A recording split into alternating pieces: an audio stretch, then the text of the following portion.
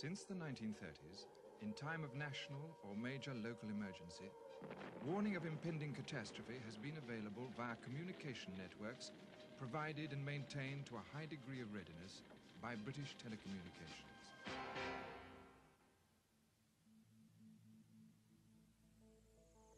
The present system, which was installed in the 1960s, is now to be replaced by a modern network that will take advantage of the latest developments in telecommunication technology.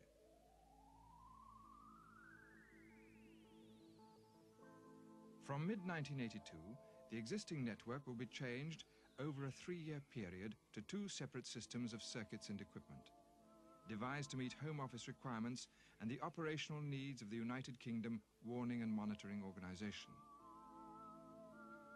The HANDEL network, or WB 1800, is a special unidirectional system which connects the Air Defence Operations Centres to 250 major police stations throughout the United Kingdom. The Air Attack Warning Network, or WB 1400, enables these same police stations, or carrier control points as they are known, to activate some 7,000 power-operated sirens installed at strategic locations in urban parts of the country, and to broadcast attack and fallout warning messages to approximately 20,000 warning points in rural areas. Police, fire and Coast Guard stations, civil and military establishments, centres of local communication,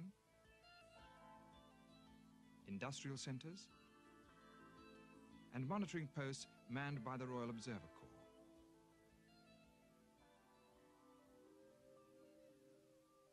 Flood warning systems are scaled-down versions of the air attack warning system and exist in London, Essex, Kent and Lancashire, and are being considered for some other areas. They are kept in a state of instant readiness to activate power-operated sirens at specially selected sites when there is a danger of flooding from high tides.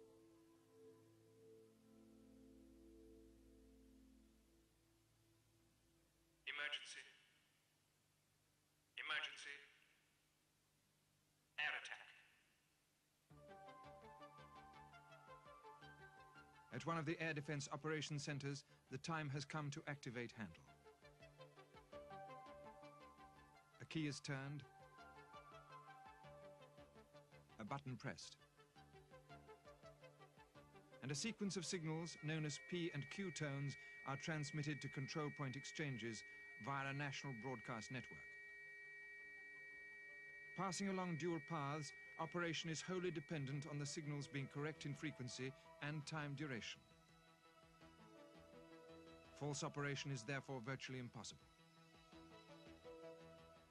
A further set of audio tones operate equipment at the carrier control exchanges, which transmit an alerting signal along dual paths to the carrier control points. In police stations around the country, buzzers sound and red alarm lamps flash until one of the 2 telephone receivers is answered. National attack warning red. National attack warning red. National attack warning red. At Swindon Police Station, the air attack message is received. The 3rd, black telephone, supplies a direct link to the UK Warning and Monitoring Organisation. All CCPs have 2 sets of equipment. One in the control room,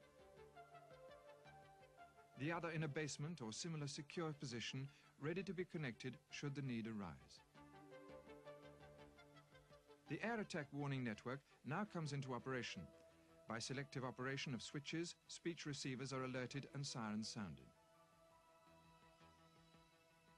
The speech receiver is made up of a receiver and a loudspeaker. The set is normally left switched off, but the operator at this civic centre, one of 85 warning points in the area, has been contacted earlier and has placed the set in standby to await a broadcast. Attack warning red. Attack warning red. Attack warning red. Sirens, as a safeguard against false operation, must be primed by a sequence of tones of closely defined frequency and duration periods, known as G-tones. They then receive their activating tone sequence, known as S-tones.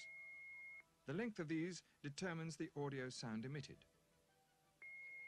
4 seconds on and 4 off, repeated 8 times for air attack. A 60-second continuous tone for all clear. And 32 seconds on, 16 off, repeated 6 times for flood.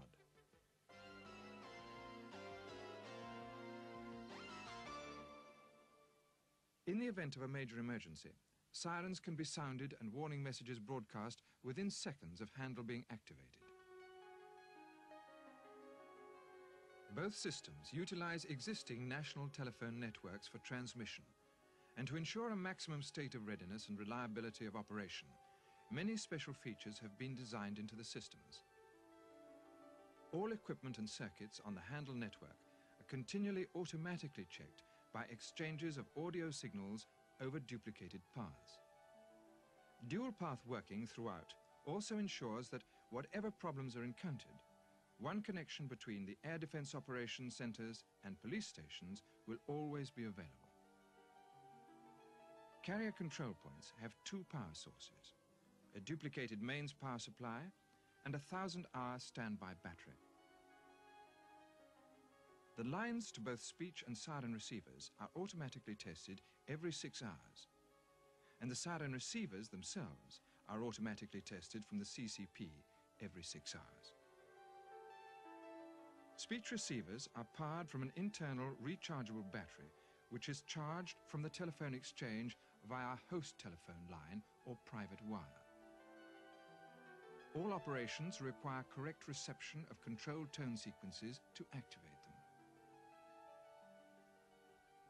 If any of the safeguards do not function correctly, alarms are activated in the exchange and serious faults corrected as an emergency.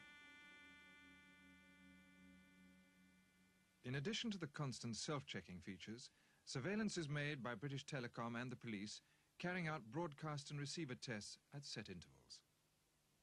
On HANDEL, quarterly tests include a spoken message and code word which has to be recorded at each CCP. British Telecom testing from Leeds. On the Air Attack Warning Network, 6 monthly tests include a spoken message broadcast from each CCP. This is the Swindon Carrier Control Point making a routine test broadcast. This is the Swindon Carrier Control Point. And monthly checks on speech receivers ensure the monitor tick is audible.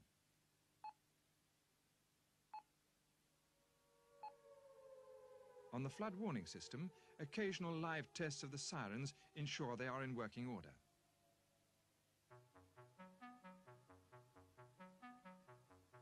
British Telecom has, jointly with the police authorities and the UK Warning and Monitoring Organisation, an obligation to ensure the warning systems are kept at a high degree of readiness. Obviously, close cooperation is required from all the parties involved. But the need is further heightened by the fact that carrier control areas do not coincide with either police authority or British Telecom area boundaries.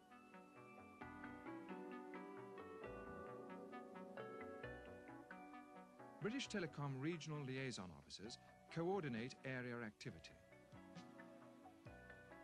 And the assistant executive engineer, covering the exchange serving the CCP, is responsible for the oversight of the performance of the carrier control area. However, each police authority appoints a warning officer who is responsible for the operational efficiency of all the CCPs within his jurisdiction, and additionally collates the results of all tests and advises British Telecom of all faults. The ultimate responsibility for the systems rests with British Telecom headquarters. Although it is a mammoth task to replace all existing equipment, at no time during the changeover will any part of the system be out of service for more than a single period of 5 days. At a capital cost of £20 million, paid for by the Home Office through the UK Warning and Monitoring Organisation, the network will provide an annual income of £36,000 from the HANDEL network and £4,000 from each of the 250 carrier control areas. The modern warning systems are a complex network, incorporating every possible fail-safe device, so that in the extreme operating conditions that could occur in a major emergency, vital communication would not be lost. Working together, we can ensure that should that event ever arise, the very best use can be made of British Telecom's wired broadcast warning systems.